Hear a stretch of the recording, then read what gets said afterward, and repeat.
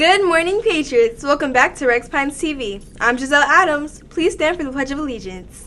I pledge allegiance to the flag of the United States of America and to the republic for which it stands, one nation, under God, indivisible, with liberty and justice for all.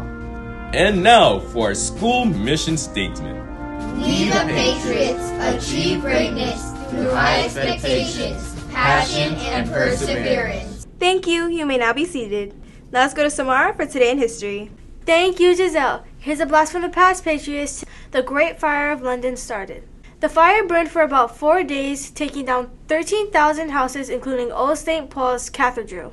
To counter the fires, they blew up the houses in its path so that it had nothing else to burn.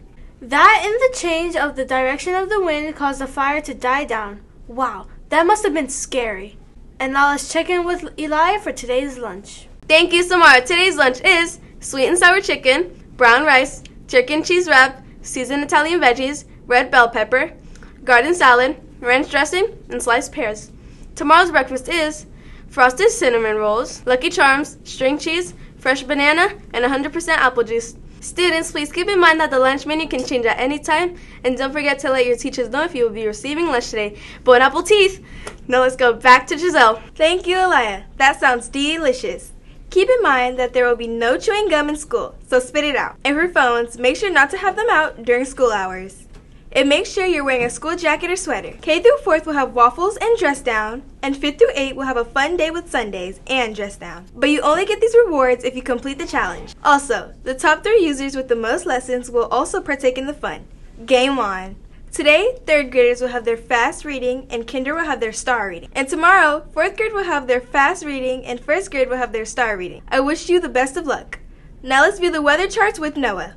Hey Patriots, today's weather is 89 degrees Fahrenheit with scattered thunderstorm. Make sure to bring an umbrella. In other weather news, have you ever seen a bird start a fire? Well, in Denver, 2 birds accidentally ignited a wildfire while sitting on a wire.